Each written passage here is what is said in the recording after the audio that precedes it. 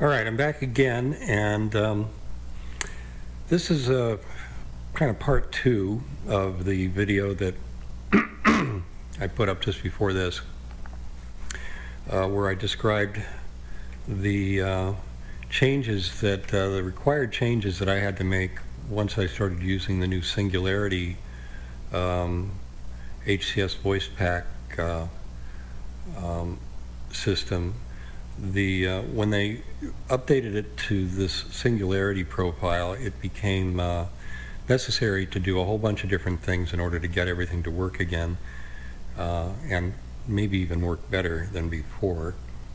That's why I'm here today making this second video, so that I can test all the changes that I've made and see how they're working. Now, I'm not going to be using voice with voice attack. I'm just going to be using the keyboard, and only the keyboard to do this. So I'm going to show you exactly how this works, and then at some future point I may go back to using voice commands as well. But I wanted Astra to be able to respond to keyboard shortcuts as if I had given the voice commands for all the basic commands. I've been working with a fellow who came to my rescue through the forums named how do you pronounce his name? It's spelled Touille, but I think it's pronounced Touille, I believe. I'm going to have to go back and check my pronunciation on that. But I'll say Touille for now. He came to my rescue and wrote a secondary profile that I use in conjunction with Singularity.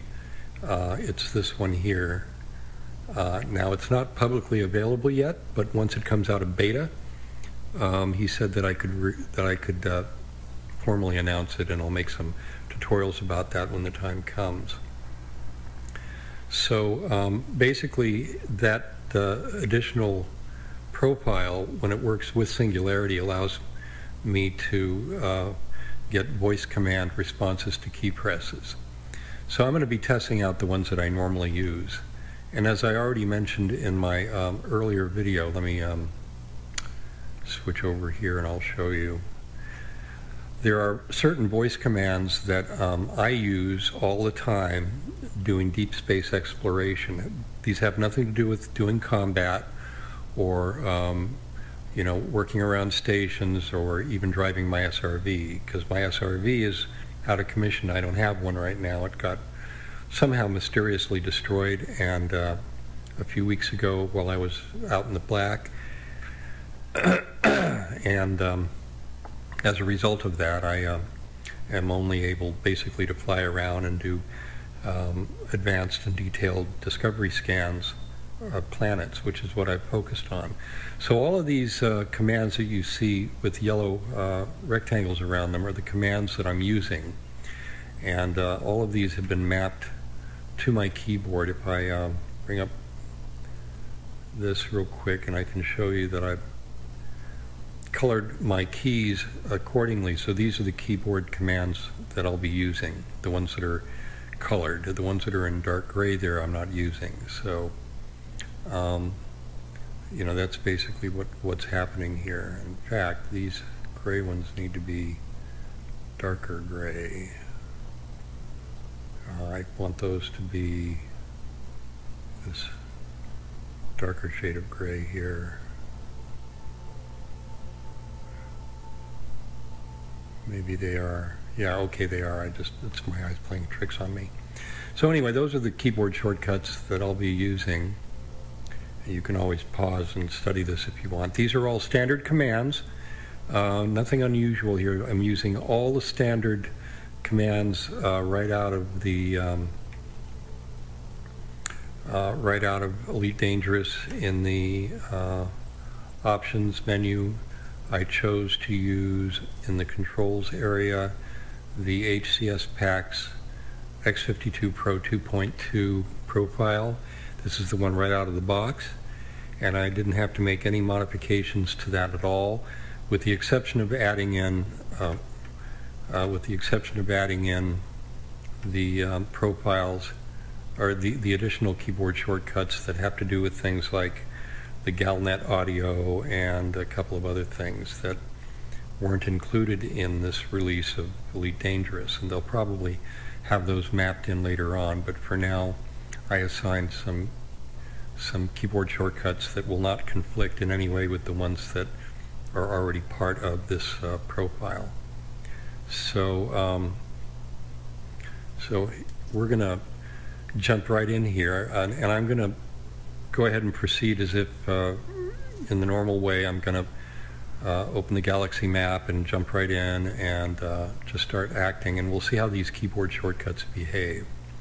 Now I have to, if I want to type anything, because I'm using this second profile, if I want to type something, let's say I'm in the Galaxy map and I need to enter the name of a star system there, I have to come back up and disable the keyboard in Voice Attack before I can do that, because there's no way to disable keyboard shortcuts using a keyboard shortcut. Hopefully Voice Attack will recognize that problem at some point and provide a method.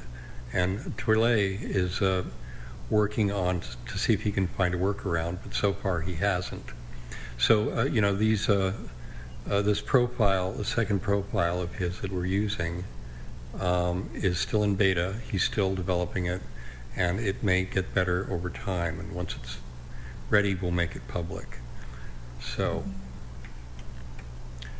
here we are back in the game. So I'm going to go ahead and open the Galaxy map using the keyboard shortcut /. Galaxy. Okay, and I heard her respond to that. That's good. And I'm going to Colonia, you can see up here, and so the map is plotting the course. I press the same key to get out of the map, and we can come over here and look at navigation. I use the number 1 key on the keyboard, and you can see that I've got 166 jumps to Colonia. And I'm currently sitting in a system that has been unexplored. So I'm going to open the system map using semicolon. System cartography. All right, now I may have already decided that I don't want to explore this system. So I'm just going to make sure. Now there's really nothing in this system that I want to spend time going to scan. First of all, this star class is a class K star. And if you've been following me, you know that I use some cheat sheets in order to help me make, informed decisions about whether or not I want to go in and do exploration in any given system. So in a class K star situation, the number of light seconds that is the habitable zone or the Goldilocks zone or the zone where you'll find liquid water is in this gray band here, so it's between 107 and 480 light seconds from the host star. And this is the only planet that is within that, even close to the star, and that is more than 480 light seconds.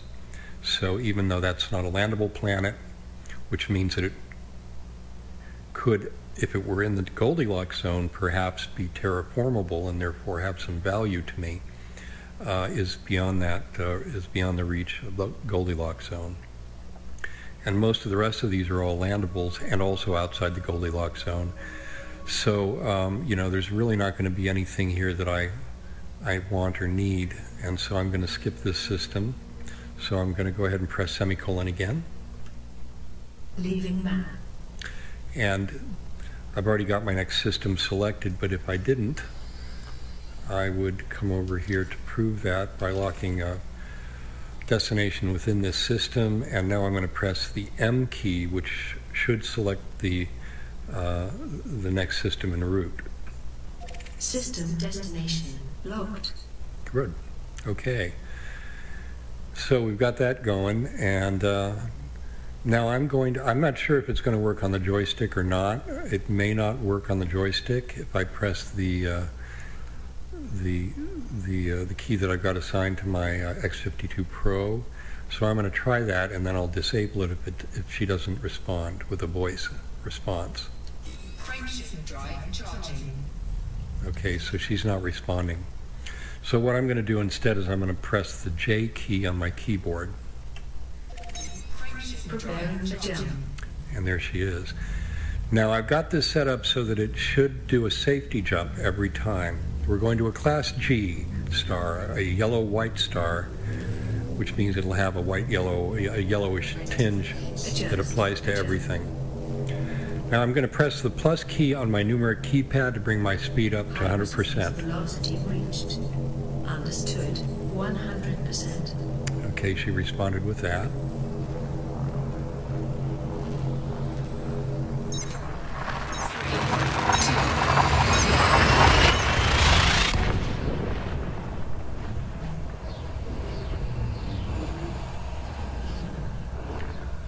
Now, she should come to a complete stop here without my rushing into the planet.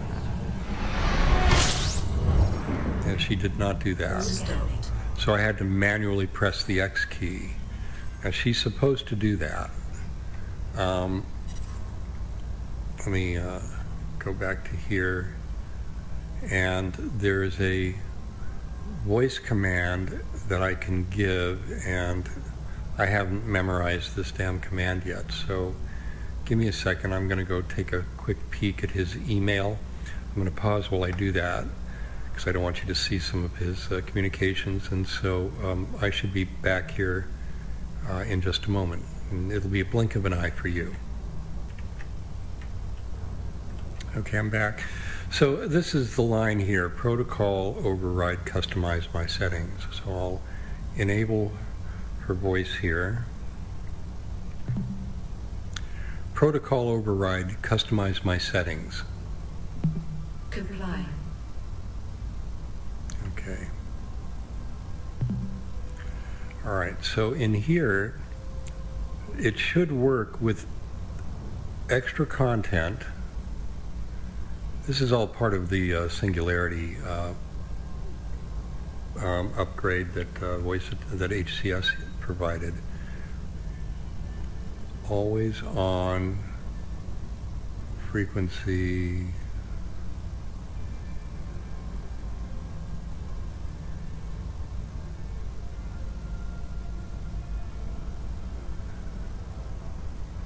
See, this is supposed to work because I enabled it here. Let me save changes, and then I can quit out of voice attack momentarily here in case maybe I needed to do that.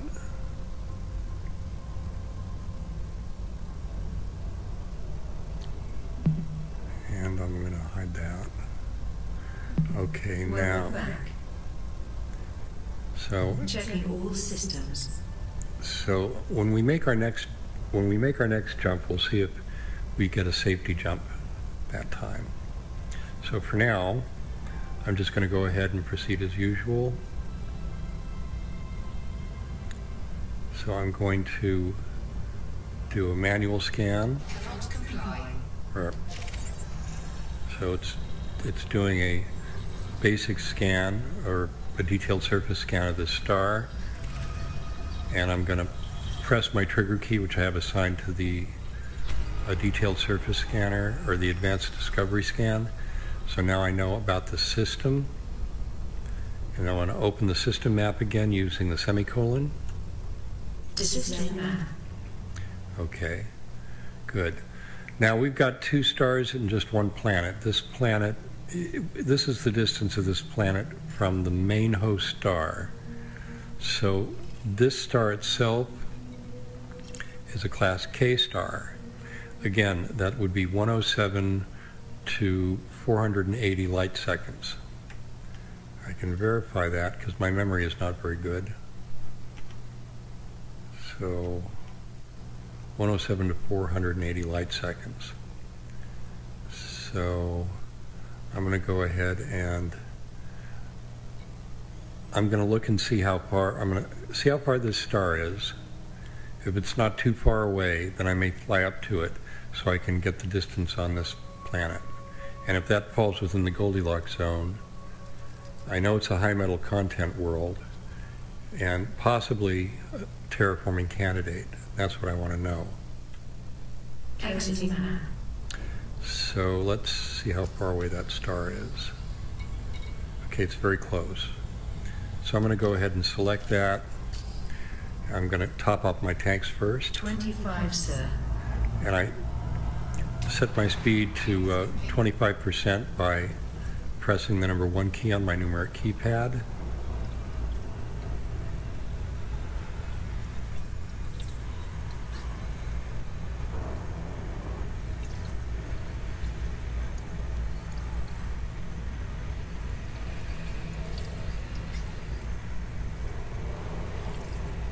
I got to be really careful not to overheat. So I'm going to try and keep my temperature under 70.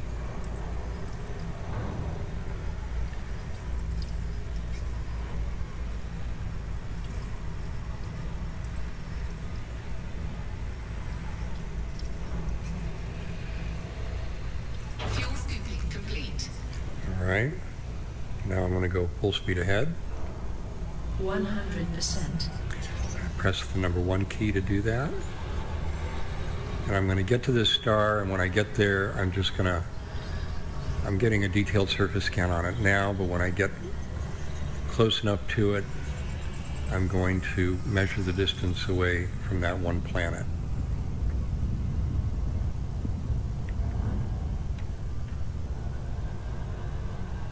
Okay, now I've got captain's log running as well, but I need to enable the overlay.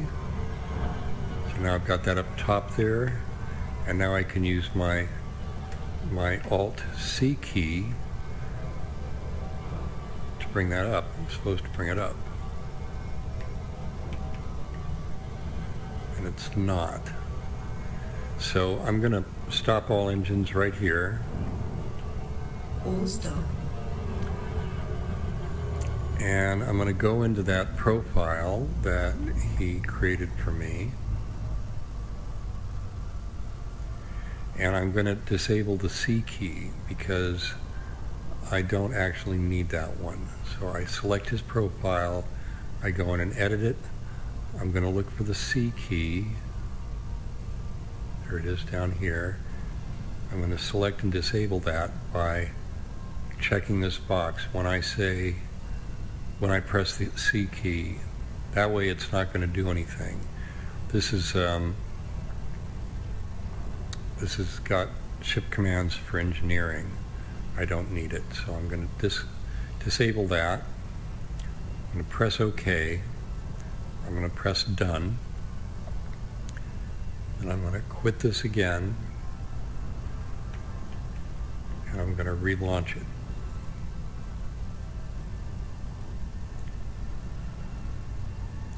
Let it finish initializing.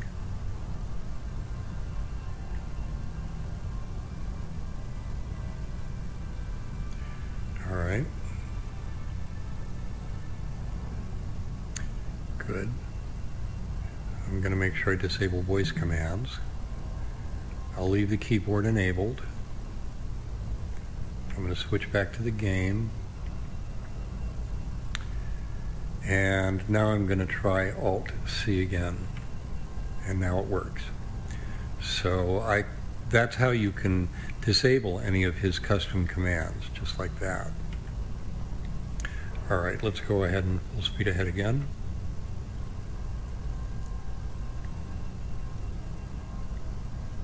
All right, now it's not responding. Numeric keypad, unable to execute command. Every command by name's command not available. Huh. Well, that's interesting. That's real interesting. Oh, because I didn't go back to the Singularity profile. All right, I forgot to do that.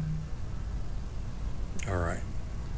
So I'm going... Embarking on an unprecedented journey. Now what I'm going to do is, just to play it safe, I'm going to quit that and relaunch it again.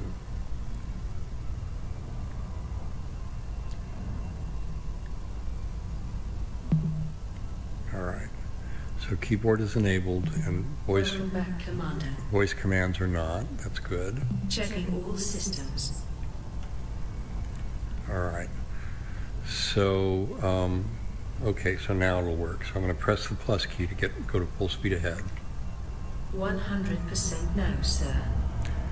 And then when I get close enough, when I get within about 9 seconds, I'll press the number 2 key on my numeric keypad, which will drop my speed to 50%, which is the right speed for making an approach without overshooting.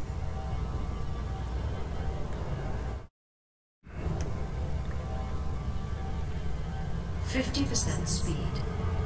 Okay, that worked.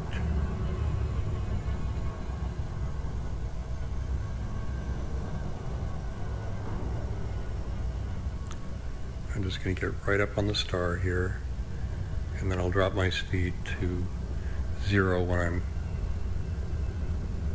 right up next to the star.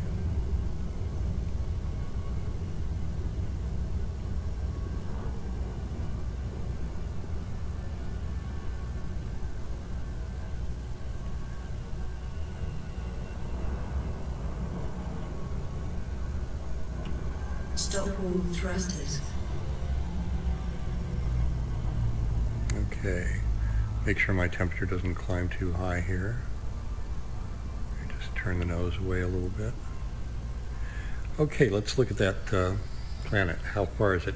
That's 95 light seconds. Remember, it's supposed to be 107 to 480 to be in the Goldilocks zone. So this one is too close. It's going to be a hot world, and it's not going to be terraformable. So it's not worth going there and scanning it. I mean, it's so close, I might as well, just because it'll be a high metal content world, which has some value. If you want to know what those values are, I have a reference here. You can see high metal content worlds are 37,000 if they're not terraformable, 420,000 credits if they are terraformable. And what we can do is now that we will select that world, and now we can look at the silhouette image to the left of the HUD, which I know that image, that is a high metal content silhouette. It's not ambiguous. Some of them will be high metal content or rocky bodies, but this is definitely high metal content. So we'll go ahead and fly to that one, and 100%. And we'll just do a detailed surface scan on it, and that way we'll pick up 37,000 credits. It's not that far to travel, so why not?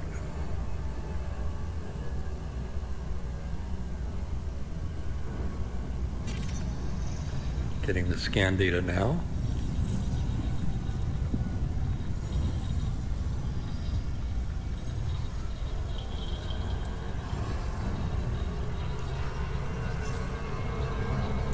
I'm going to overshoot it because I didn't drop my speed. All right, so we'll just come around here. Yes, sir. 25%. I was just thinking about the next step, and I wasn't paying attention. I pressed the number 1 key to drop my speed to 25%, and I'll just get this scan data now.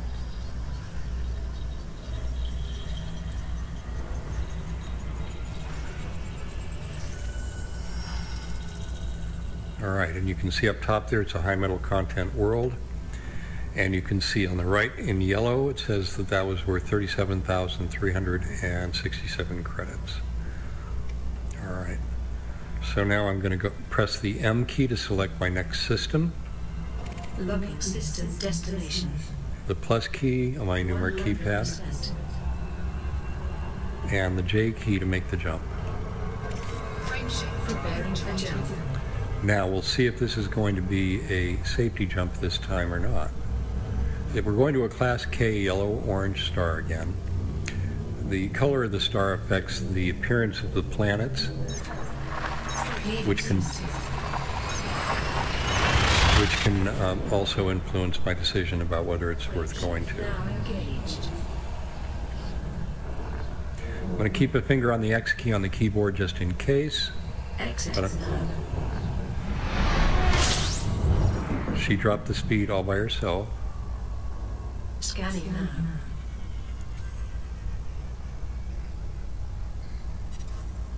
Okay, she said she was scanning, but the scan didn't happen, and my detailed surface scanner or advanced discovery scanner wasn't active. So I'm going to manually select to scan.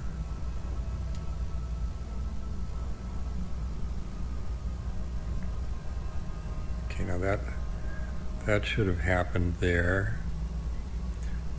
It says it's unexplored.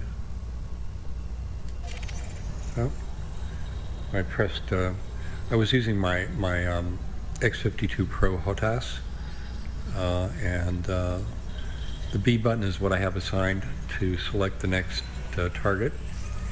So it should have done the scan, and it did once I positioned it in the center of my screen. I'll hold down the trigger so that I can get an advanced discovery scan of the whole system. And there's 2 objects in this system, so I'm going to open the system map. System cartography. And these are just stars and not very valuable. I'll close the map. Loading map.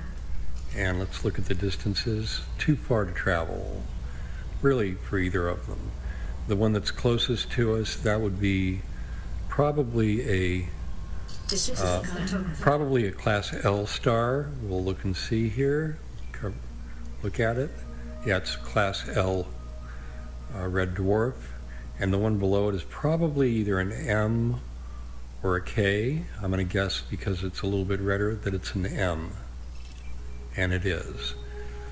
And the one up on top is a K. So you can see there's a subtle difference in color between them. And this is one of the things that I'm working on teaching myself. Exiting map. Now while I'm at it, let's check a couple of other things that I've got mapped here. I'm going to go back to my, to this, let's see. Yeah, I'll go back to this. So page up and page down increases and decreases sensor range. So that's one of the things that I wanted to test, to see if those work and if she says anything. So I'm going to use page down, page up, page up, page up.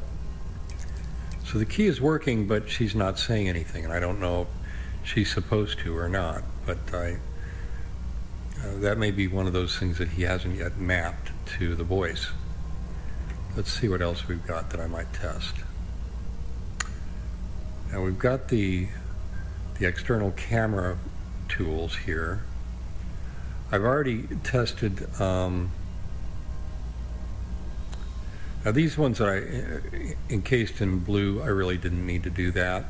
All of these that are in this larger yellow rectangle all have to do with camera behavior when you're in the external camera. So let's try these out, and I don't have all these memorized, so I'm going to have to see how that goes. So let's go back into the game. I'm going to press the space bar. All right, that gave me the external camera. I'm going to press the 1 key, the 2 key, the 3, the 4, the 5, and let's see what the 6 key does here. 6 key, oh, for Copilot 2, but there isn't another Copilot seat. Okay. 7 should be camera front. I need a new paint job. I've been out here too long. And number 8, camera back, and camera 9 is the low camera. So 8 and 9. All right. So we've got those. Let's see. Let's go to 8. And then in addition to that, there's the free camera. I've got that one assigned to my HOTAS on the C key on my HOTAS. So I'm going to press that. And now the AWSD keys should allow me to move forward and backwards. And I can toggle, let's see, what else do we have here?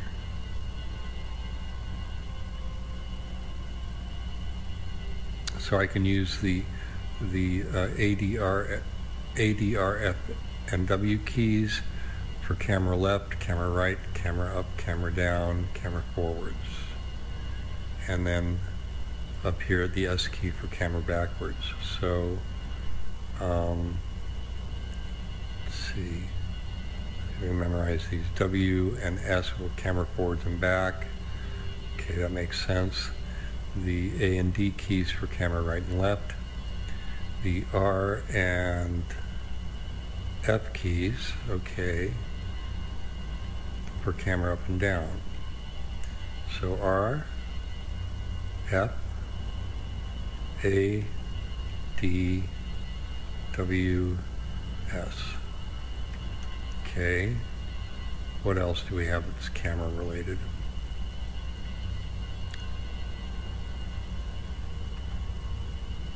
Let's see.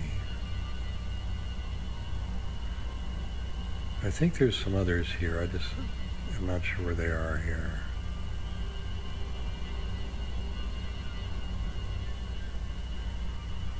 Let's see, Z and X are, I think, zoom in and out. That may be only for the galaxy map, but let's find out. Z, that, okay. Affirmative. Slowing to a full stop. Yeah, the X key just did what it normally does. Now, on my HOTAS, I believe that I can use the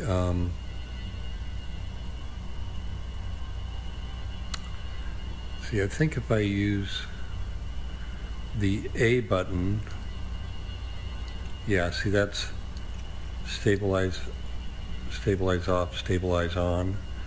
So when stabilize is off,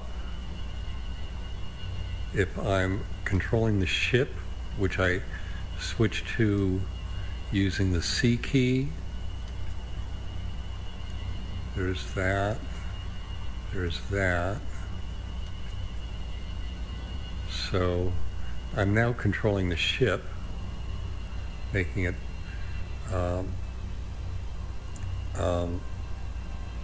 you know, pan left and right in its rotation, and as it does, the camera is tracking it. If I want to, let me see here.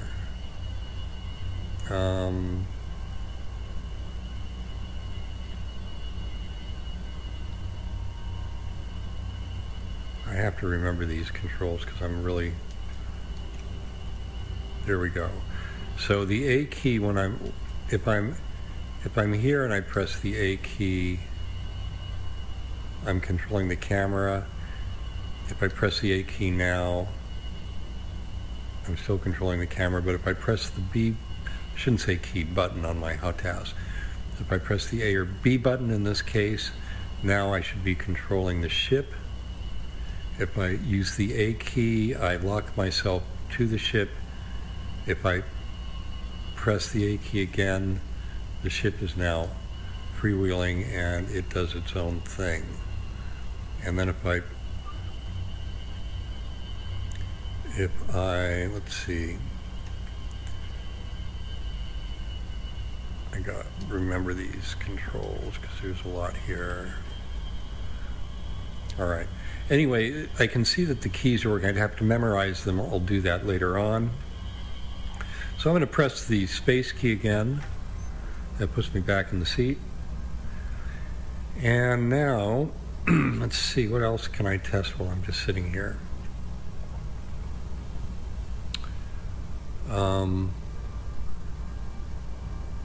I've tested the system map and the galaxy map buttons. I can use the up, down, left, and right arrows to change my engine configuration. So left, left, right, right, up, and down to reset everything. So I'll put it all on to engines and maybe one. No, I think I'll just put it all on engines. I don't need to have anything to weapons, so I'll do that. All right, let's see. I'm not actually using the comms panel, but I can select it with the 1, 2, 3, and 4 keys. So those are multifunction keys, obviously, depending upon the mode you're in. So 1, 2, 3, and 4. I can use on my HOTAS throttle the E key, which will recenter me. No, that didn't do it. I use the clutch key on my joystick to recenter. Now, if I hold down the E key and then the hi-hat, the hat key on my throttle, if I go up on the hi-hat, I should now be able to use the A, S, D, and W keys to pan around. If I press the E key again, let me go off center a little bit here. If I press the E key again on my throttle, that centers me up. So those are still working the way that I had them set before. Let's see. Left shift is user interface. Yeah, so that just kind of backs me up there. A tested head look there. I've got Z, that would be flight assist or drive assist, and insert and home for lights and cargo scoop. Now I can't deploy the cargo scoop right now because I'm still frame shift is still active, and I'm still in Super Cruise, but just stopped right now. But when you're in Super Cruise, you can't deploy the cargo scoop, but I can test the lights. I would have to step outside if I wanted to see those. I think I can do that. Let's see. Step outside, get the front view, and now I should be able to press the insert key. Lights on. Yeah, good, that worked. Off. Good. So that's working.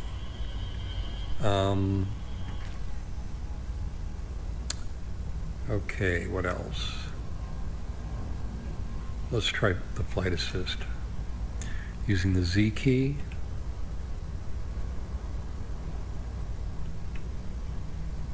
Okay, that's not doing anything. And that may not be, well, that's supposed to work. The Z key is supposed to be flight assist on and off, isn't it? According to this, it is. Oh, it's because I'm in Super Cruise. I forgot. You can't disable flight assist when you're not in Super Cruise. So I'll do that the next time I come out of Super Cruise. Silent running I don't want to do, especially when I'm close to the star. So let's see. And I've tested these guys. Tested those guys there. That one. I've tested these guys.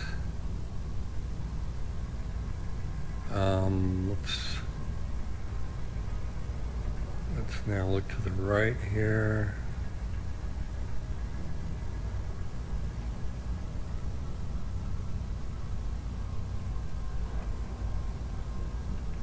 Okay, so we've got equalized power. Yeah, I've tested those. E and Q. Now, I'm not sure. I think there may be a problem with those. Touille suggested that there might be, and I'm going to just check and see what happens with that. So, E and Q for previous and next panel. So first of all, I'm going to go over here, I'm going to use E. Okay, that is choosing next. Q is good on that side. Okay, let's go over here. Q and E, using E. Good. And Q. Okay, so those are all working.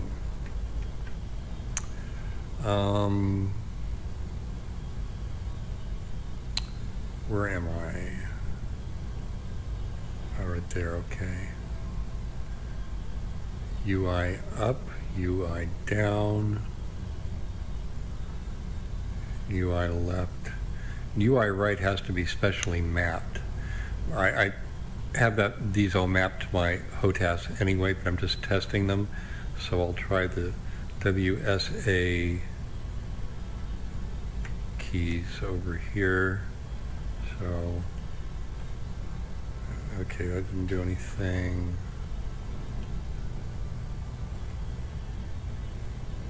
That didn't do anything. Let's see, Q and E. All right. That's not doing anything. So let's say that I come over to modules.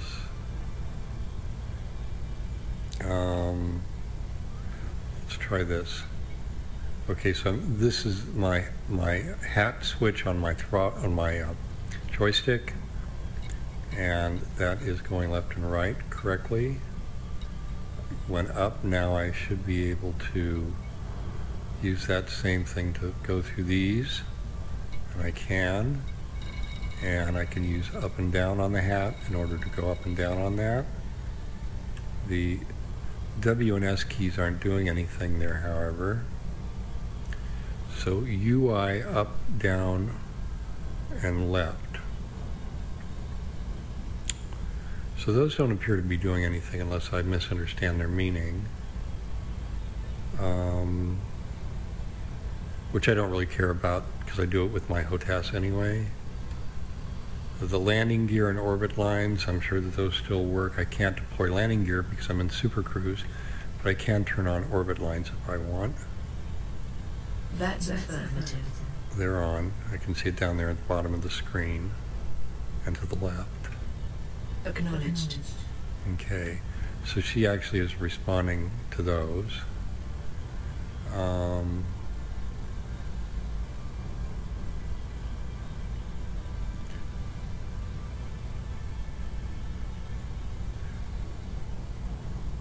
Well, I haven't tried this one, the number pad / I'm going to clear this star. I want to put some distance between me and it first before I do that. And then I'll see if I can leave Super Cruise, disengage Super Cruise, and then re-engage it. I'm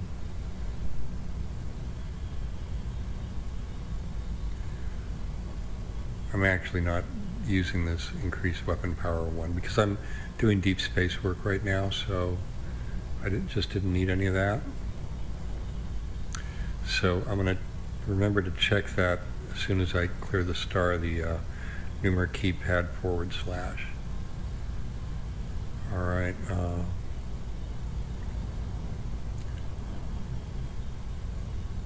Okay, I think we've tested them all here. All right. Okay, so those are the basic tests. I'm going to just continue doing some flying around here now. And I'm going to start off by scooping here. Understood. 25%. Again, I just used the number 1 key for that. And I'm going to press the M key to select the next system en route. Destination confirmed. There it is. And I'll finish scooping, and then I'll clear the star, and then I'm going to use the / key on my numeric keypad in order to see if that will disengage my Super Cruise.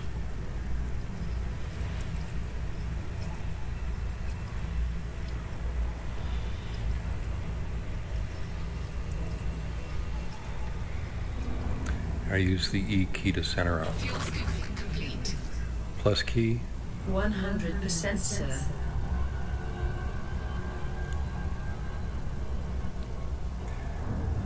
This is pretty good. You know, I'm happy with this because as I do these videos, I like people to know what it is that I'm doing, and her voice basically, you know, brings all that to the fore. So I'm going to press the X key to drop my speed down. Slowing to a full engine stop. And now that I've done that, I'm going to press the / key on the numeric keypad. Disengaging. Perfect. I was wondering how to do that with a keyboard shortcut. And now I can re-engage that. Unable to comply. Frameshift online. Okay, now, why not? See, I press. It may be that the / key on the numeric keypad. Let me see what message I got over here. Unable to engage supercruise while cooling down. Well, I didn't see anything indicating that it was in a cool down state. There's usually something down in the lower right corner, just below the fuel and cargo scoop and mast lock landing gear indicators that lets you know you're cooling down. So let me try it again. Engaging supercruise. Okay, maybe I didn't see that it was cooling down. And 100% speed. 100% engaged. Very good. Okay, so those are the basic tests. 3, 2, 1, engage. And now I'm just going to do what I do and use the keys without describing what I'm doing. And if I run into any issues, then I will I'll document them here. So I'm going to start by pressing the J key to make the jump. Frameshift Preparing to jump. Okay, so any monologue now is going to be just me talking about what I'm doing as far as exploration. So we're going to a red dwarf here, a Class M red dwarf. Course adjustment. A Class M star, the habitable zone is between 0.51 and 200.85 light seconds. Engaging exit protocols. Okay. Completing system scan. Stand by. Gathering information. Cartography has now been updated. No, she's not doing any of that. She's not doing these automatic system scans. Now, I may have to enable that. If I use these commands as protocol override, customize my settings, I may be able to make that happen. Protocol override, customize my settings.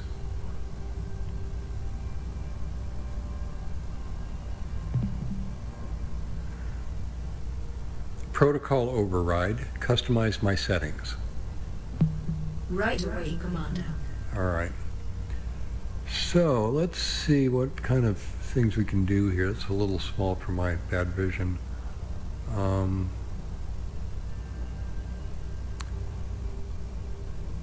Let's see, stations.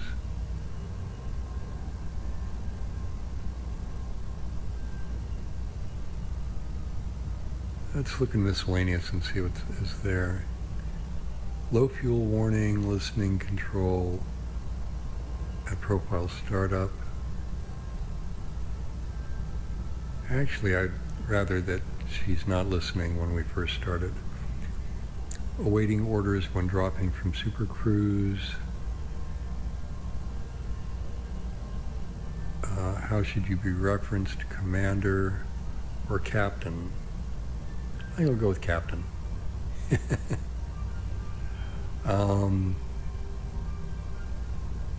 Head tracker docking control. This can switch it on and off when docking and undocking.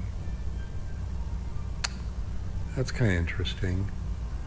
I'm not using it right now. I do have a head tracker, but I'm not using that right at the moment. But it's good to know that's there.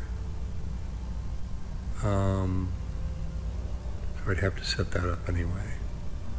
So that's everything in miscellaneous.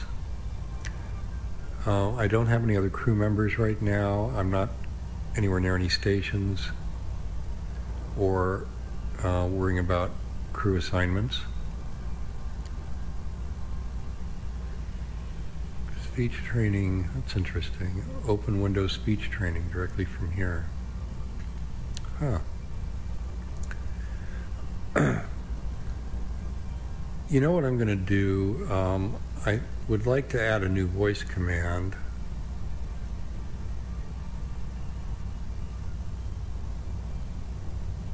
I don't know if I should do that from here or just go in and modify the Singularity profile, which is how I've done it in the past.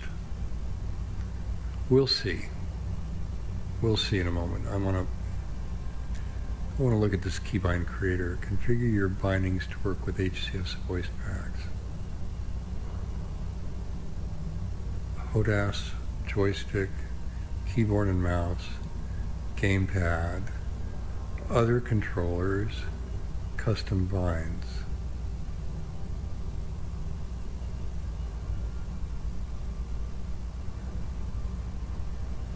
I'm using this one right now. Let's see. The keyboard creator, this will add all of your unbound controls for Elite Dangerous in terms of the key presses that the HCS voice packs require to be fully functional. It's not designed to set your keybinds up for you. That's your responsibility. Note keybind files and folders. Edit keybind files and folders at your own risk. Back up your binds folder first.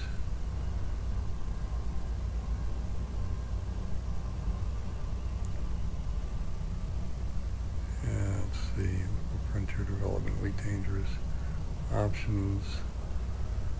That's always a good idea, huh? Maybe I'll do that. I'll go to my binds folder here.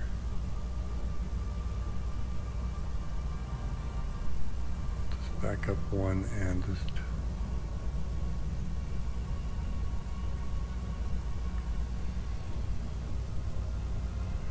delete, scan, restore, include in library, pin to start. So I don't see any duplicate here.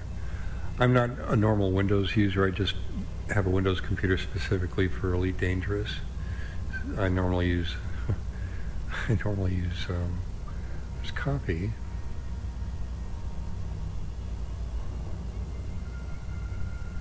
All right. Let's now try and create a new folder. Find backs.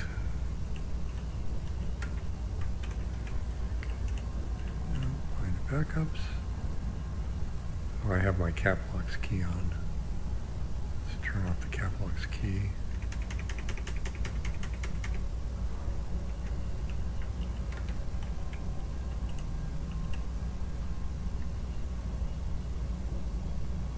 And try and paste. Good. So that put a copy of my binds folder there. Still got my binds folder. Good. All right, so a new set of binds will be created in your custom binds folder. When you next start Elite, it will be available for you to choose in Elite Dangerous control settings in-game from the drop-down list of bindings. If a command is found that doesn't have a keyboard key press, then one will be added to the spare column in Elite Dangerous control settings in game. Oh. Huh. Really? I'm going to give that a shot. I'm going to create it. So what did that do here?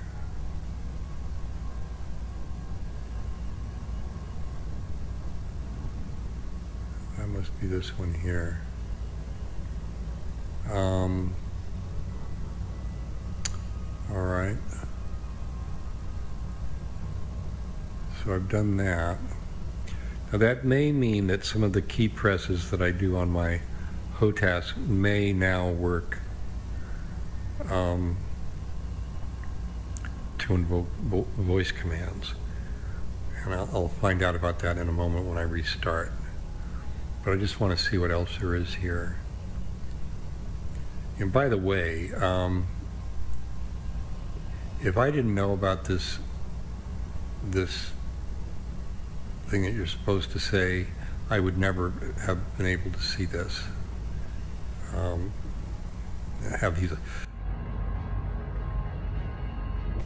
Have these options.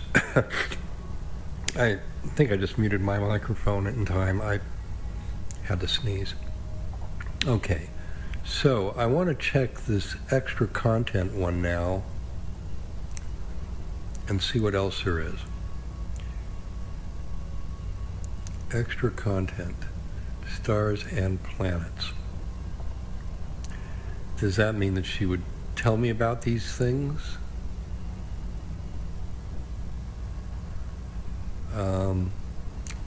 Explorer mode, the expanded Explorer mode, it's my understanding that if you enable that as well, it will not only bring you to a full stop when you arrive at the star you've jumped to, but it will automatically select the next system en route.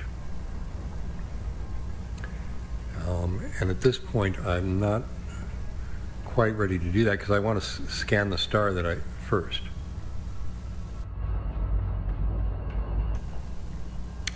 The interaction mode, you can have interactions with your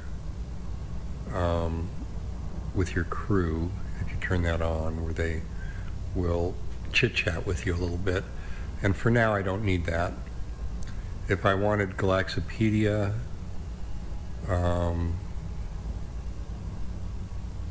I can enable it right here so that it's automatically available to me. Quantum theory, constellations, but with the Astra must ask means that she'll ask if it's okay to speak in interaction mode.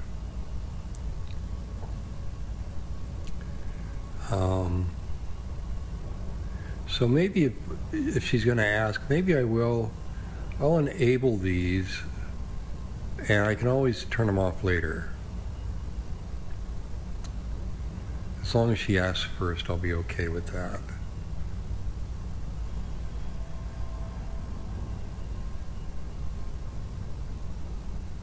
The stars and planets can be done by voice as well. Stars and planets enabled can be done by voice as well. What does that mean? Does that mean like scan the next star, scan the planet? Maybe. I'll enable those, and when I start using voice commands, we'll see what happens.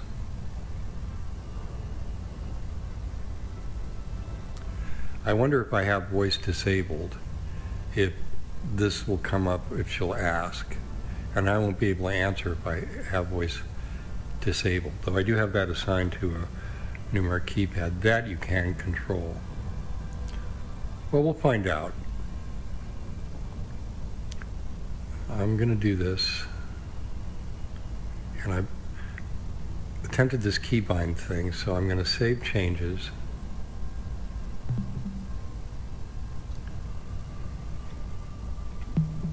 I'm going to disable voices. In fact, I'm going to disable the keyboard for now, and I'm going to quit out of voice attack first. And then let's go back to the game. I'm going to exit the game.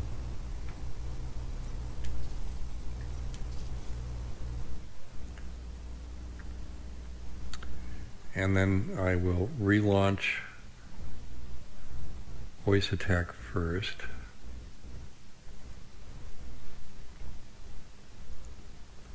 I don't know if this is going to make any difference at all. I'm just waiting for Singularity to initialize. And it's waiting for me to log into Elite Dangerous. So let's do this. And then I'll select the keyboard assignment that it gave. I've got a backup, so I can always go back to the one that I originally used. But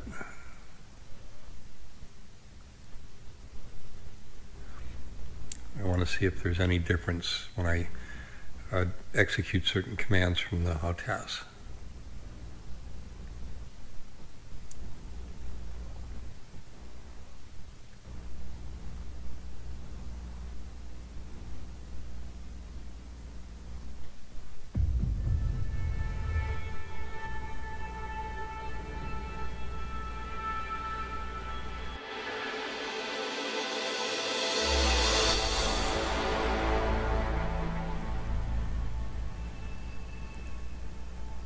What a pretty game this is. They really do beautiful artwork on this.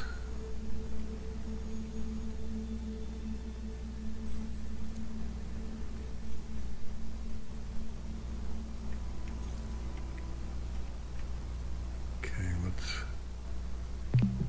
enable the keyboard there. And we'll press Options, Controls, and then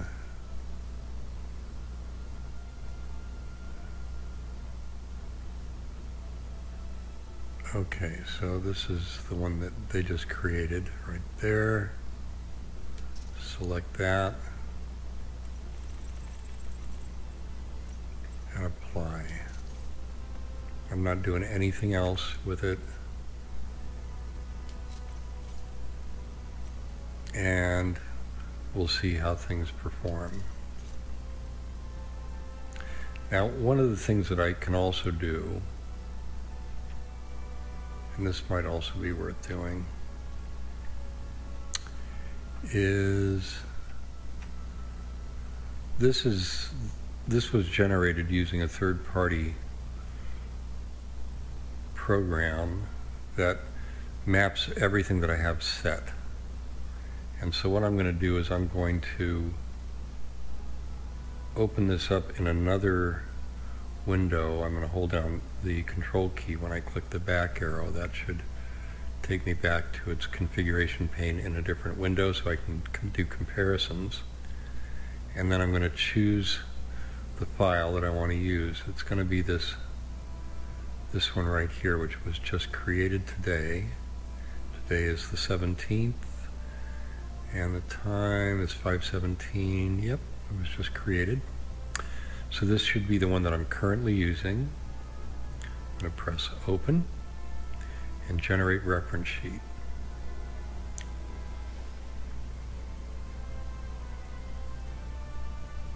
Here it comes.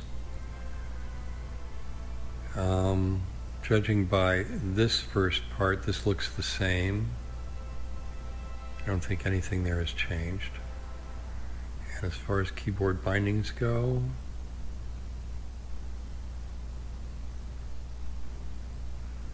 I'm pretty sure that these are the same as well. I don't see any outstanding differences. Let's see if I can zoom in a little bit here. Acknowledged. Oops. I have to disable keyboard shortcuts if I want to zoom. Okay, let's go back here. And now I can hold Control and hit the plus or equal key. Good, and that's going to bring it up in size. Try and get it to the same size as this one before it. A little bit bigger.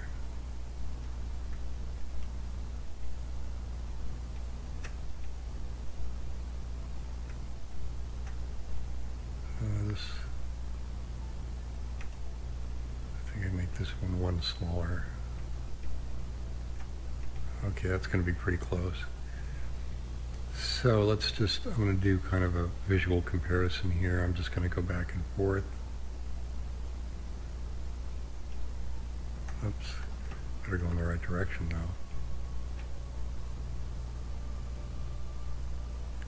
This way.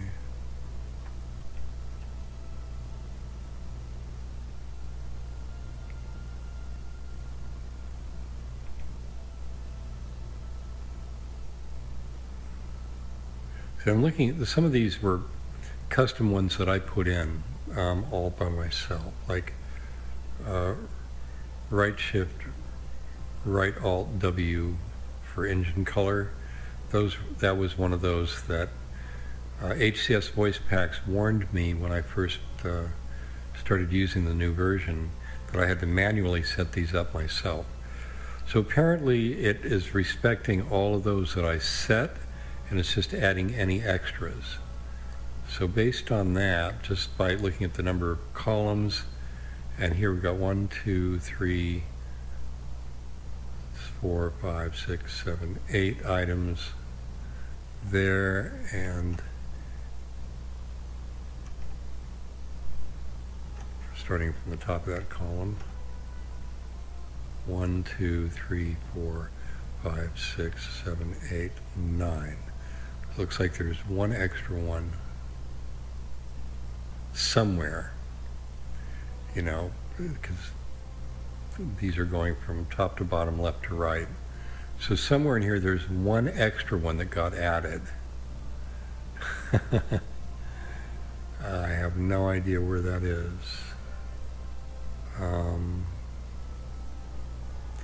Let's look at the bottom of these and see if we can compare them here. So I'm just going to read these camera forwards, and that's camera down, not camera forwards. So camera forwards got pushed up. So this column got pushed up from the bottom. At the top it has space UI select, and here backspace UI back. So that means that this one was pushed forward, so something was added maybe into this column or one of the columns before it. So let's look at the top there. Right arrow, increase weapons power.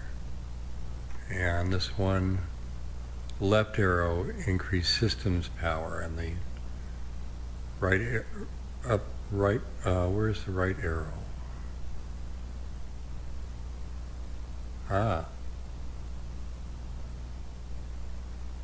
Left arrow increase, right arrow increase system power.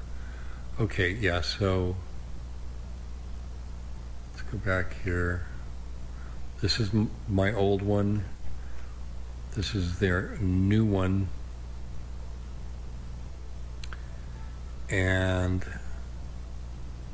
we've got left arrow here. That means, okay, that means that came from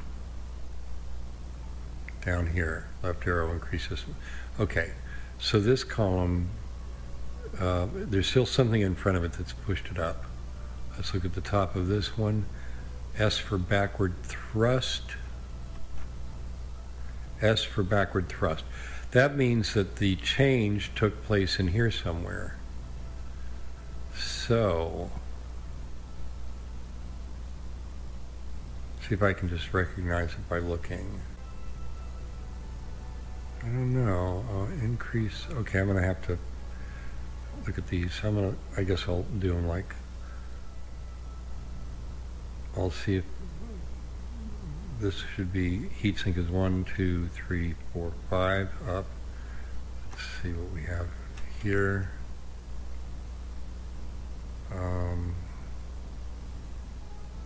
1, 2, 3, 4, 5.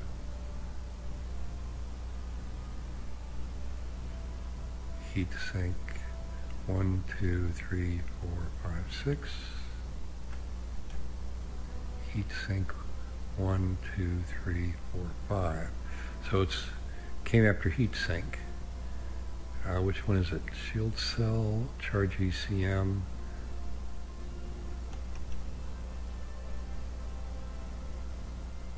Shield cell, charge ECM, equalize, increase. Oh, right control, right alt H, primary weapons. That might be it. That's it. Okay, so they added right control, left alt H, primary weapons. That accounts for the one extra one right there. So that's it. Okay. So that's the only thing that they added. But everything else should be the same. All right. And I'm not using weapons. I have them on board, which are just eating up a lot of space on my ship and extra weight. I wish I hadn't put them all on board. You know, one of the things that I'm going to do, and I know that I'm kind of changing the subject here, but when I get back to the bubble where I can also go visit the engineers, I'm going to buy an Anaconda.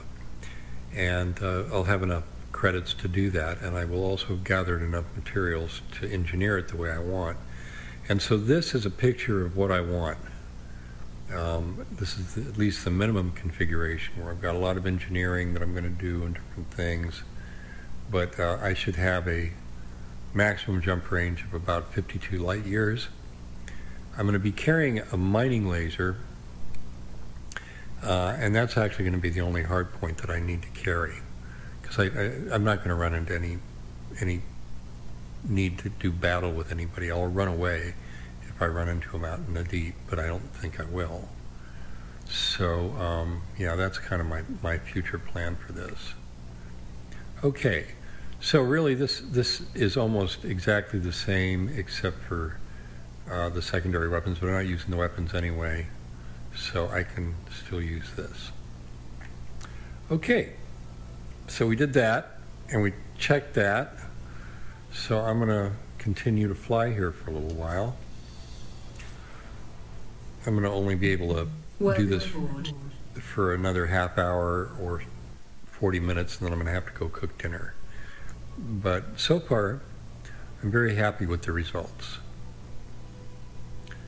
And I will start checking the voice commands.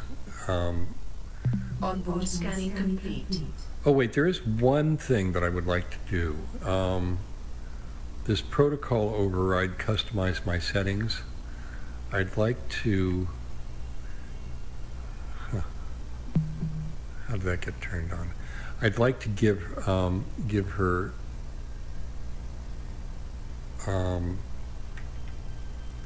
protocol override. Let's see if I can change that command or add to it. protocol protocol override.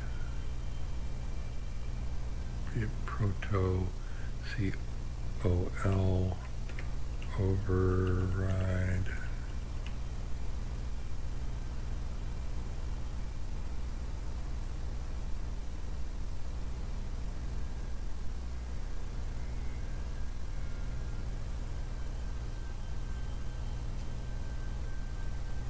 When I say protocol override,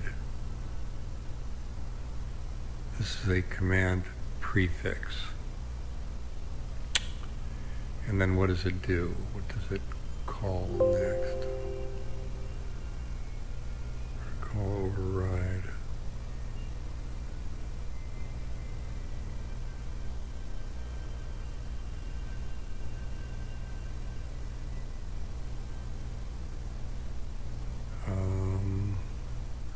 What's the second half of that? Customize my settings.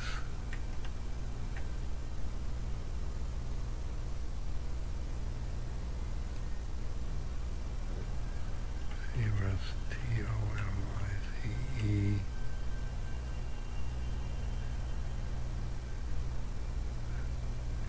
Actually, I think they misspell it. They do.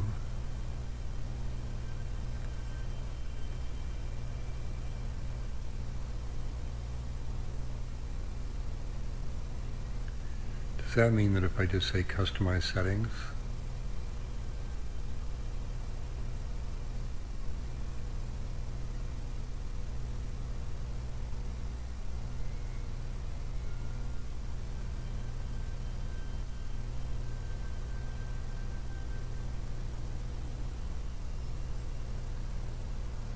Okay, do we have open the settings?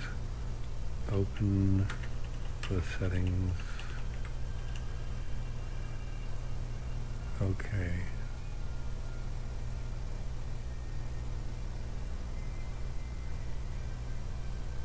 Open settings.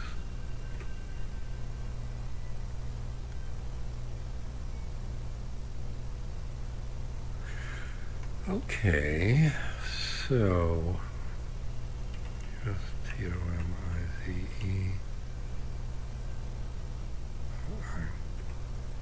SE.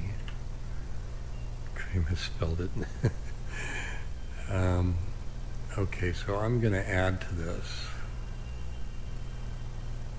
Customize the settings.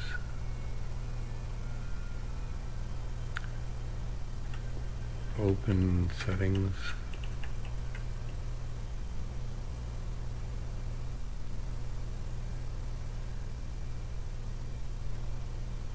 And I guess if I put this inside of these, and panel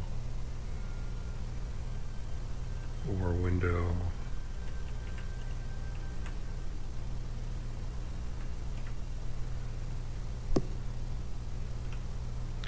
and CHANG.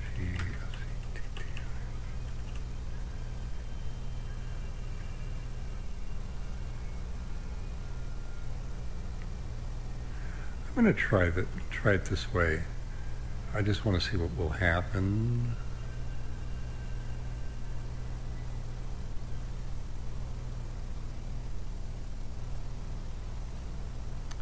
Quit and relaunch.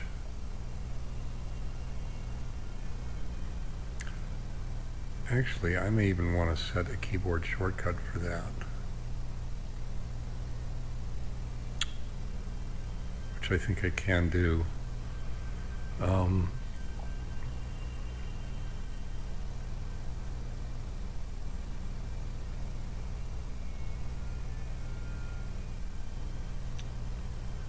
long as I don't conflict with something else.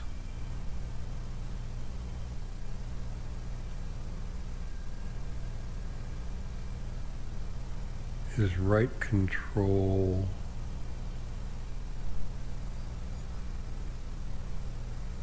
maybe I could use right control end.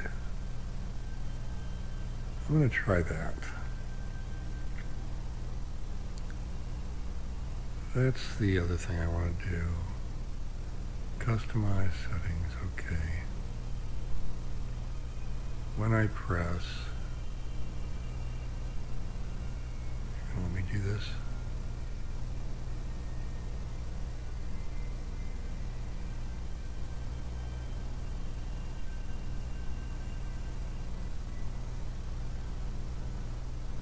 It's not letting me do that.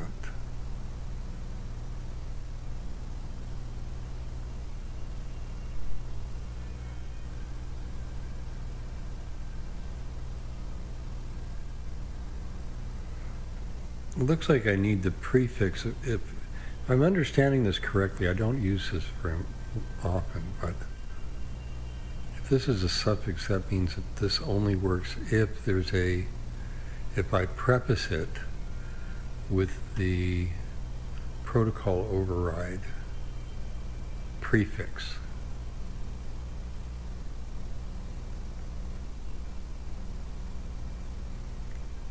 So I might want to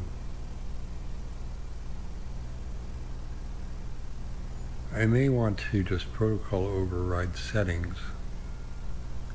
Might be easier to remember since I can't.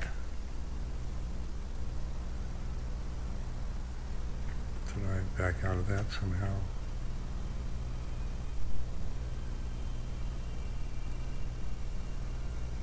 So maybe I just protocol override settings.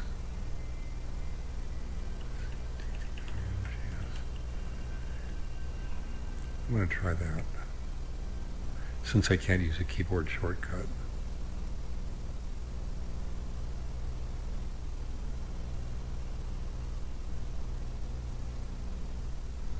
And we'll see what happens here. I'm going to quit and relaunch.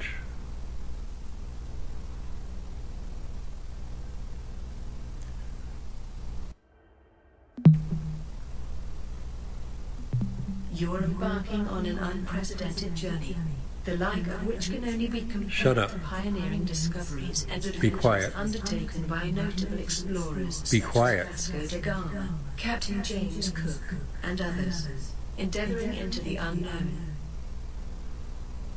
All onboard components have passed system checks. Protocol override settings. Right away, Commander. Okay, that works. Okay, I just have to remember that phrase.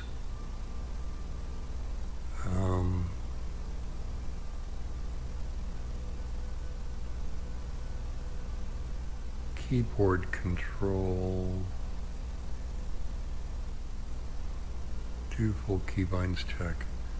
Switch to primary prime for discovery scanner.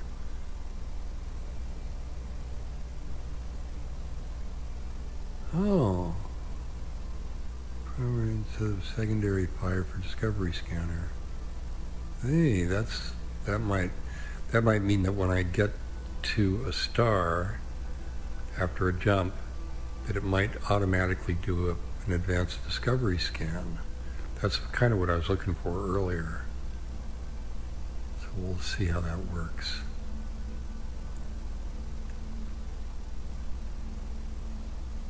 I'll save changes.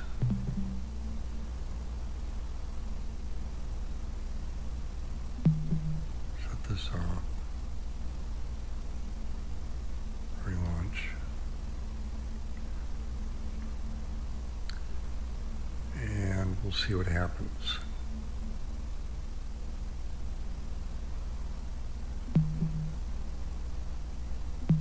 You're embarking on an unprecedented journey, Blah, blah, the like blah. of which can only be compared to pioneering discovery. Okay, that did it.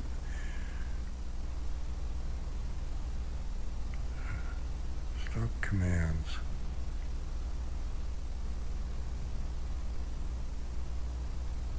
I'd like to be able to just tell her to shut. Oh, even with this. Well, I'm getting a little tired, so I think I'll just move on here. I'm going to jump back into the game.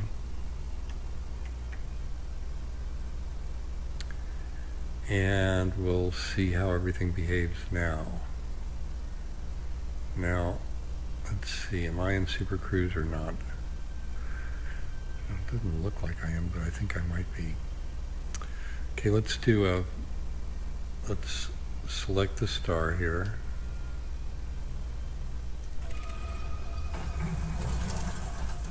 Hard points. I must not be in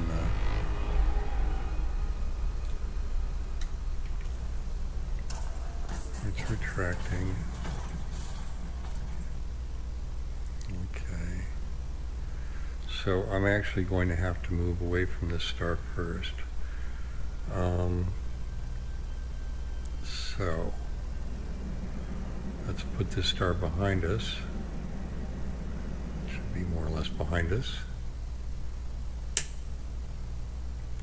Let's press the / key. Engaging super cruise. 100%. Okay, so I did all of that. Now see, my temperature is climbing pretty high here. That's what I was afraid of. Okay, it's going back down pretty quick now. All right. 25, sir. Now I hadn't actually scanned this star yet, so I want to scan the next target ahead. All stop. And selecting, okay, now I'm getting the scan on it.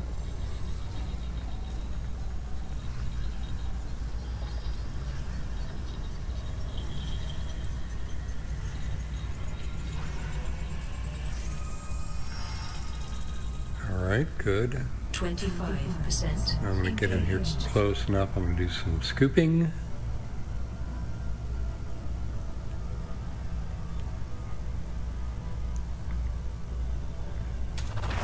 Fuel scooping.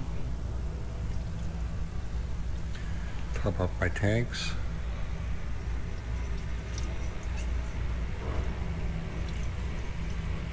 Let's not overheat while we're doing it.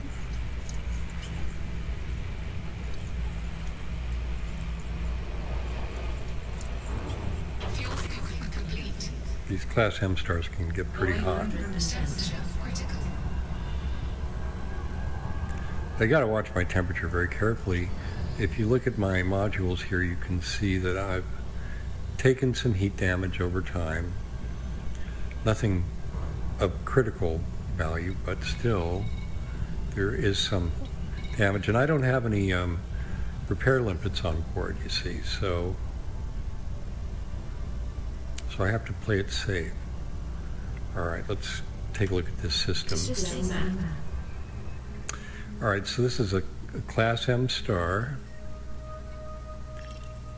and this is 378 light seconds, and the range is 0.51 to 200.85.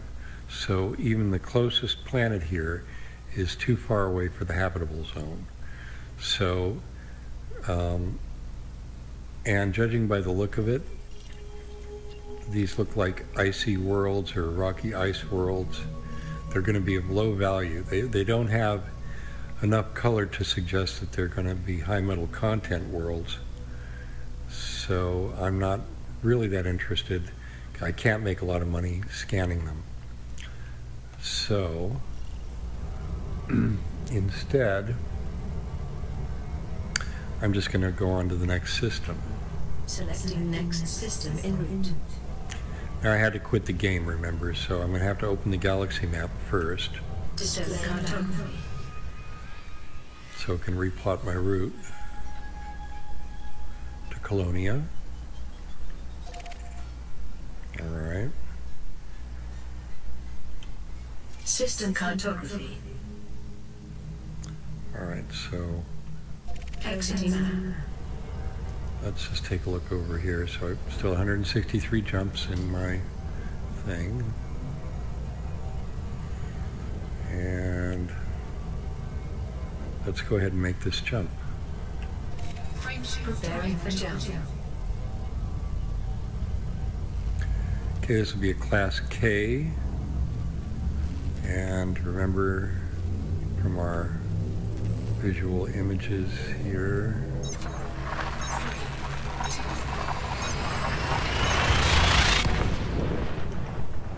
Maximum velocity. Class K, 107 to 480. Let's see if she stops on her own. Yep, she did. Scanning. Okay, she did not. Oh, she did. She did the advanced discovery scan all on her own. Very good. But she didn't. She didn't do a detailed surface scan. Well, good. So we've got the advanced discovery scan at least working. So I don't have to do that manually if I don't want to. But I still have to select the star in order to get the detailed scan, not the advanced scan. So we got that. Display map. Okay, now in this system, what do we have? These planets, even though they may be close, they're not going to be close enough.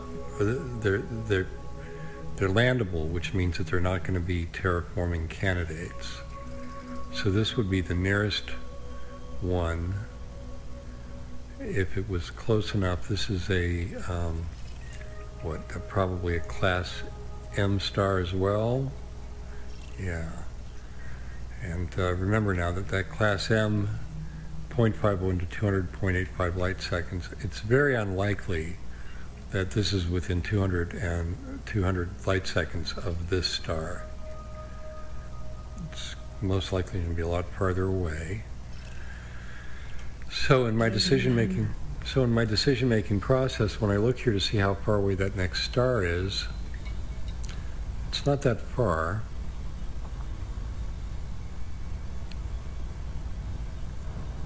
And the distance of this star from this one is only slightly different. It's only about 71 light seconds different. Now that doesn't necessarily mean anything, but it could. Since this is close, I'm going to go ahead and just select it and, you know, grab the data. You know, take a look and see, because 25, sir. I see no harm in doing that. Fuel scooping.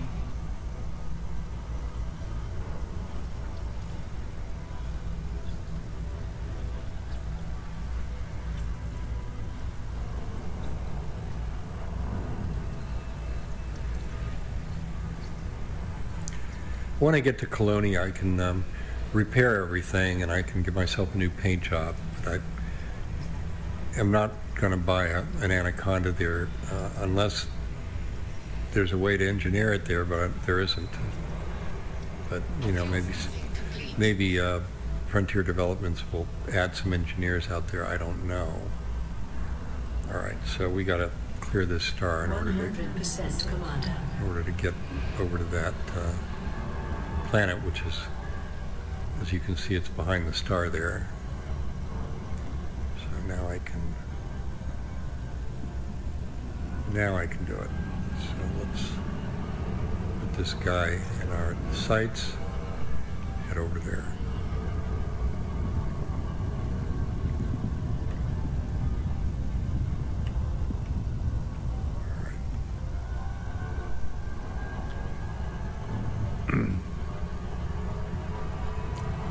Now I can do this in one of two ways. I could either scan this star, I could actually go to the star and then measure the distance to that planet and the distance from it, or I could try and select it directly here and just, you know, make a run for it.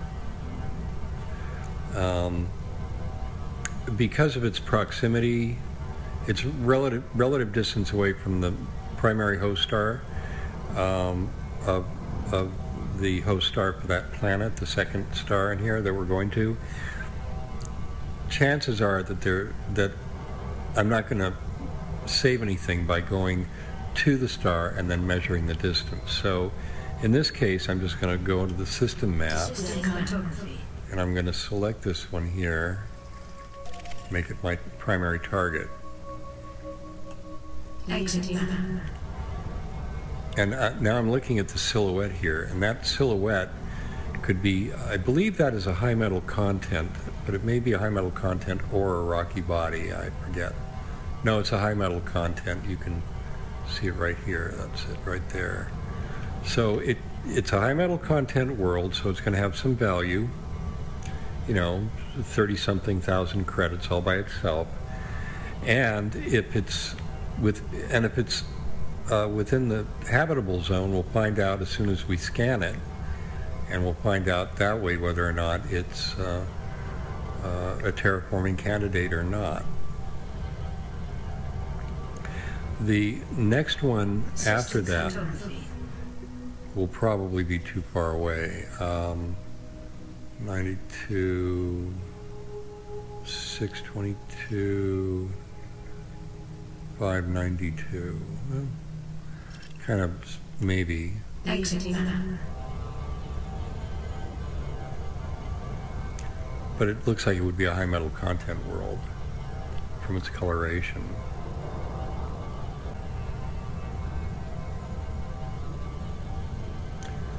Looks like this other one isn't too far away either. Whoops. 50% speed. There we go. That was okay there. I just wasn't paying attention for a moment. I was thinking again. All right, so we're doing the scan now on this planet. Let's find out whether or not it is terraformable or not. It's always a bit of a guess, but I'm making an educated guess now because I've been learning these techniques.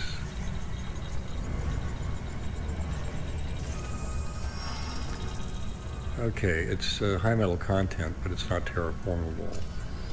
And let's see. Now, if we look at this one, lock it. This one is also high metal content, but it may be one of those landable. No, it's not. That's the one we wanted to look at. Glazing man. Okay, so let's go check that one out.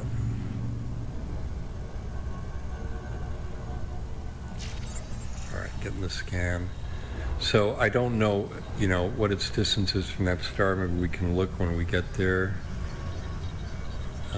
We can just look back at the star and see how far away it is. But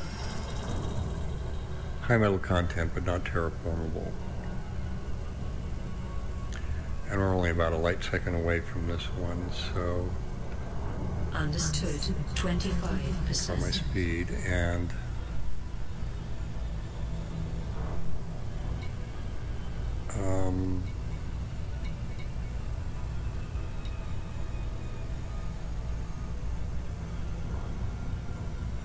this is its primary star, 21 light seconds away from this world. So,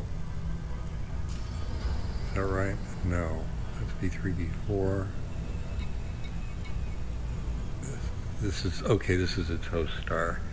And that one is 7,900 light seconds away, which is way outside.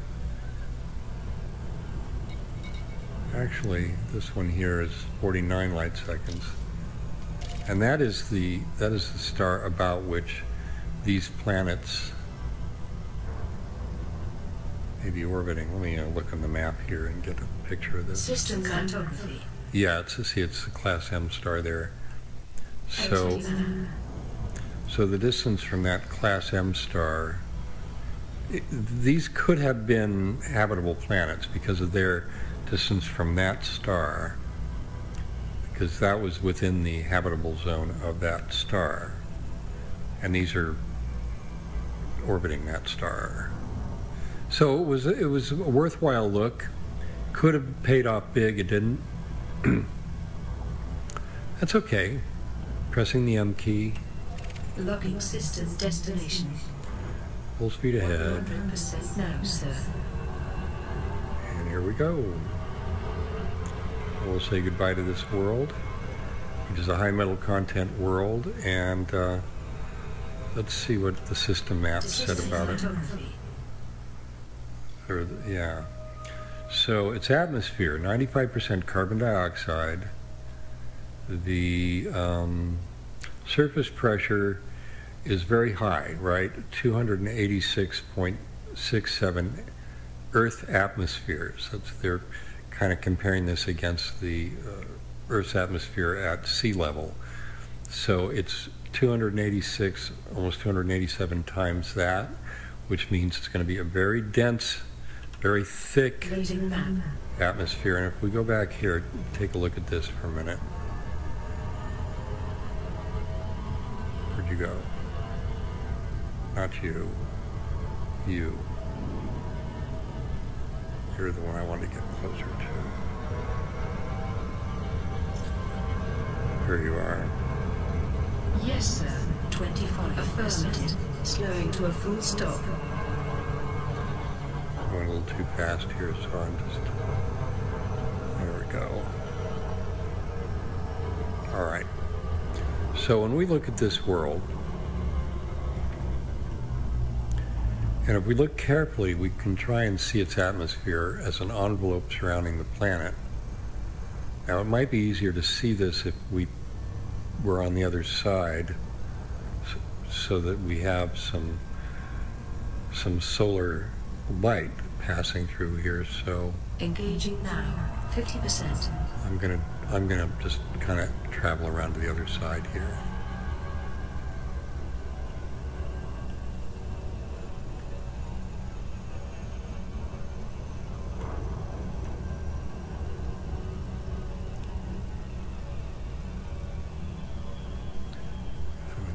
See if we can pick up this atmosphere. Understood. 75%. We can do this for a little bit. Because I'm in its gravity well, it's going to slow me down because I'm really close. Otherwise, at 75%, I would overshoot it for sure. But I'm going to see if this planet actually has a darker side. It may be catching illumination from both stars. It seems to be getting a little bit dimmer over here, which will make it easier for us to kind of pick out this atmosphere as an envelope of the thin envelope surrounding the whole thing.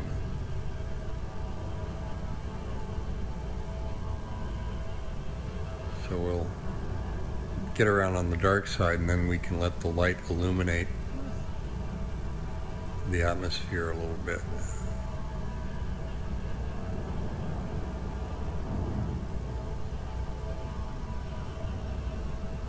All right, so we're starting to pick up maybe a little bit of atmosphere. This has it's a very dense atmosphere, but it's very close to the surface. That's why we're having a hard time picking it out here. All right, so let's put a little distance between us and it, and we'll look at it from a distance. Understood. 100%. Just going to put a little distance between us and it. That should do it. Affirmative. Slowing to a full engine stop. And then we can take a better look at it here.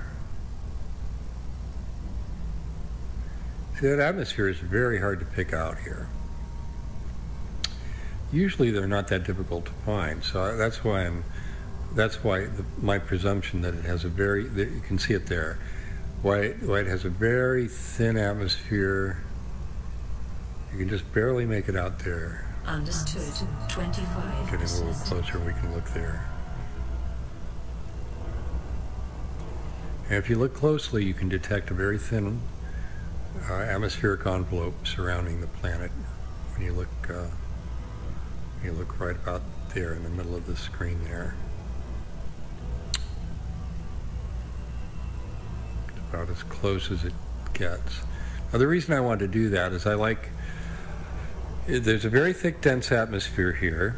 The atmosphere is being colored by the star, which is a yellow-white star, or in the case of a class M, it's more of a yellow-orange. And then that color of light is going to affect the color of the planet and also add a tint to its atmosphere. When you add to that the fact that the atmosphere is thick, so it's thick and it's obscuring some of the surface features of the planet. And when you look in here, and you can see that the atmosphere is mostly carbon dioxide. Carbon dioxide tends to have kind of it's kind of a dirty color, kind of like exhaust out of your car. Only if it doesn't have any other particulates in it, it tends to be almost transparent. But when it's thick enough, you can see it adds kind of a gray and green to it. Then there's 3% nitrogen, which is going to add a little blue, so blue and green,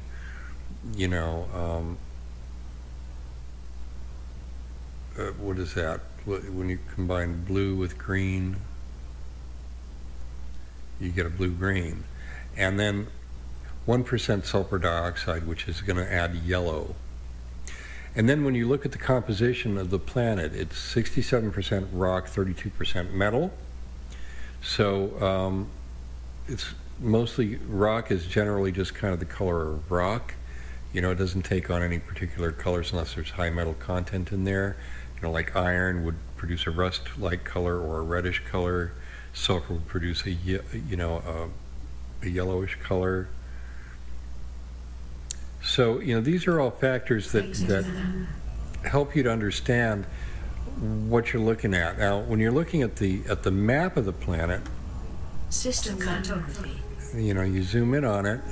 This is supposed to be a pretty good representation of what the planet looks like up close, and it ain't bad.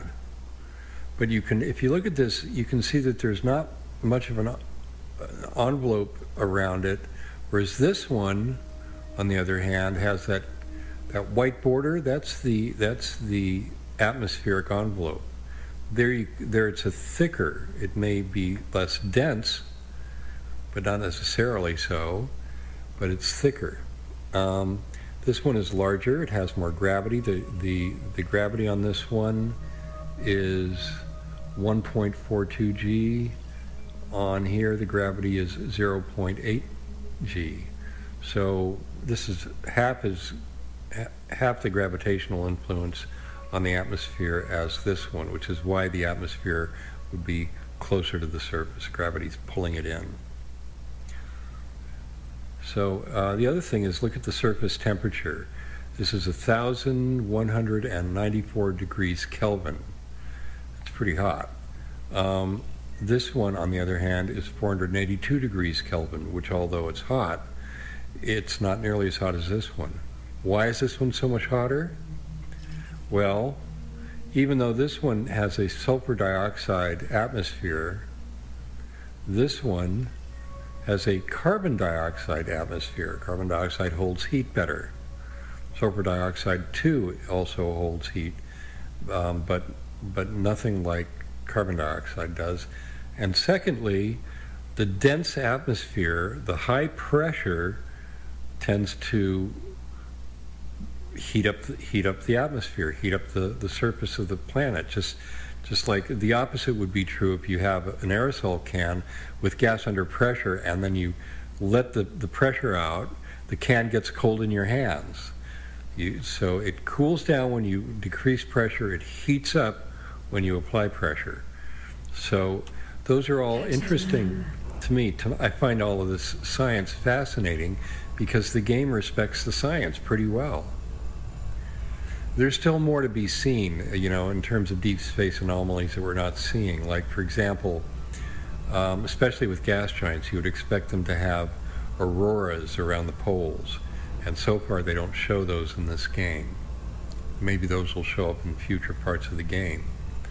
There's lots of space anomalies that they don't show yet. They don't show comets, you know, with tails in systems, you know, they don't show accretion disks around new stars where planets are still forming. They may eventually get around to doing that. Okay, I'm gonna have to stop now because it's like coming up on 6 o'clock and my son will be home from work and I'm gonna have to make him dinner. So I think what I'm gonna do is just line up with our next system. So I've got our next destination en route selected. I'm gonna full speed ahead. 100%. And then I can put a little distance between me and this. Maybe I don't need to put too much distance between us. Maybe just a little bit here in order to get lined up with this next system.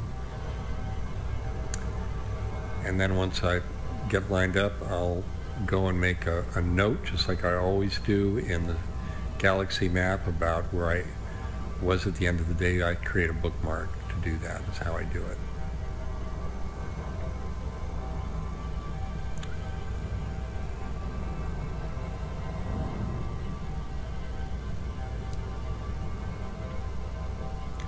So it's the gravity of this planet that's slowing me down. The farther away I get from it, the faster I will go.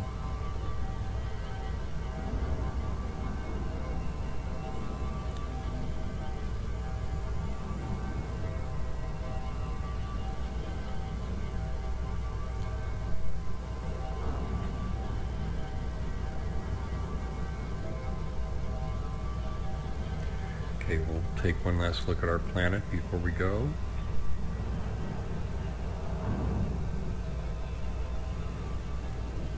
Alright. So there's that planet.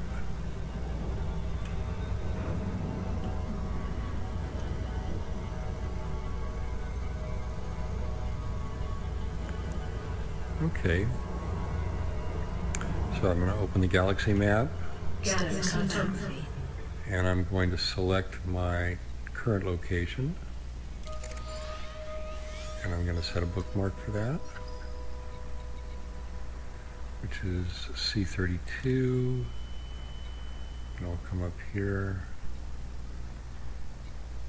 select that C32 right here, edit, and let's see now, we're on in-game day 36 today. So I can't type here until I step out of the game and disable the keyboard shortcuts there first. And now I can type EXR1A dot 036 space dash dash space. So now I've got a bookmark that shows where I am at the end of day. And so if I back out, you can see that bookmark there. And if I back out farther, you'll see all the other day, end of day bookmarks that I created. So this is kind of a way of getting a quick overview of where I've been on the galaxy map. And this is where I'm headed to out here, Colonia.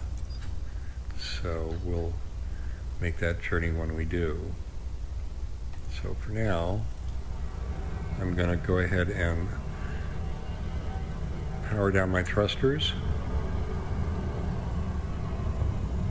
And I forgot to re-enable those keyboard shortcuts, so let's do that. And I've already powered down there. And then I'm going to press the / key on my numeric keypad to come out of Super Cruise. Disengaging. Yeah, everything's working. Okay, well, like I said, these voice responses to keyboard shortcuts are not a normal part of the voice attack software, and in order to do that, we had to use a secondary profile which was created for me by a very kind Commander Touille. I think he's French. He has rough English when he writes, but I understand him well enough. And we've been working together for the last week. I've been kind of, he's been doing all the work, and I've just been kind of in communication with him as he's been doing it. And he's been working on this second profile here, which is still in beta. That's why you see the B there. But he tells me that once he's got all the bugs worked out and when he's added more voice responses to more normal Singularity response behaviors, that will eventually bring this to the public and make it downloadable. And he'll give me a link that I'll be able to share. And I will be happy to do that with anybody who wants it.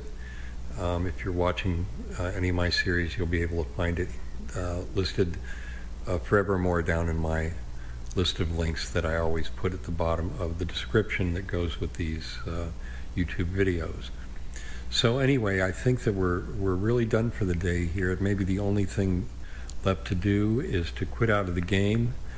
And let me kind of show you where I left off. I didn't open the game with that, which I normally do. I'd open the movie with that, but I will show you, for those of you who have been following my series. Here I am right now. This is ED Discovery, a third-party tool that I use for keeping track of my stats as I'm running through the game. And so I'm right at this location here, right there. That's me. And This here are the stats that I was referring to. So today I made 4 jumps. I only made 124,386 credits, and this is day 4 since the last time that I played on the 13th. Today is the 17th. So this is in terms of making profit or putting on some miles. Not a good day, but that's all right, because I've been doing all this testing today. And of course I've been using Captain's Log, which is right here, to keep track of all of my scan data, my detailed surface scan data of stars. Here you can see any stars in the system that I go to and planets. And I have a history, so I can go back here and I could look at others and see what I've done. Like, for example, here, this is one where there's the system has plenty of basic, standard, and premium planets where you can go to collect these materials that you can use to improve your frame shift drive performance, as well as some basic auto fuel maintenance unit refill materials, but none of the others, no standard or advanced ones. For SRV refuel, these, it gives you lots of different types of stats. You can look at the planets in the system. You can see what their composition is. If you select them, the gravity means that you can land on it. Here it will tell you the percentages or the odds of finding any of these materials. So, I use Captain's Log as well, and I'm just giving you this information if you didn't already know about it. And if you look in the description at the bottom of the video, you'll find links to all of these tools: Captain's Log, ED Discovery, and another one that I like to use sometimes is ED Engineer. That helps you keep track of the materials that you need to collect in order to get the upgrades that you want with the engineers. And there's links to those, as well as links to all of these reference images that I use. I use this one to look at silhouettes, this one that we've been looking at, which has all of the various different stars that may have terraformable planets on them and where their habitable zones reside based on the star type. And then over here I've even got color images of the way the planets might look in the image map or in the system map, and that can sometimes help you identify them. But this is where the color of the star will influence the appearance of the planet, as well as the atmospheric composition and density. So you may look at this one, for example, that I'm pointing at, and you may not be able to make out those surface features, or that it has an icy pole.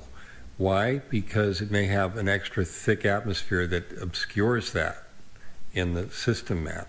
So you can see that the understanding a little bit about the color of the star, and also taking into account the type and density of the gases that envelop the planets, you can make a better and more educated decision about whether or not to go visit them for a detailed surface scan, especially if you also pay attention to where the habitable zones are. Okay, that was a lot of long wind, so I'm just going to sign off now, and I hope that this was useful to some of you, and thank you for joining me on this brief journey today.